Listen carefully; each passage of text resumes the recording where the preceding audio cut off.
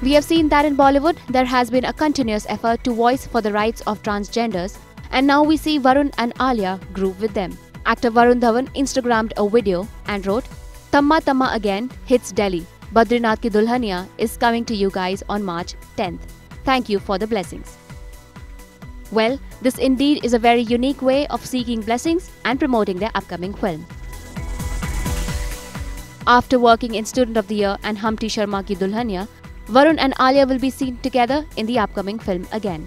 Produced by Hero Yash Johar, Karan Johar and presented by Foxstar Studios, Badrinath Ki Dulhania is being helmed by Shashank Khaitan. The Dharma Productions film is set to release on March 10th this year.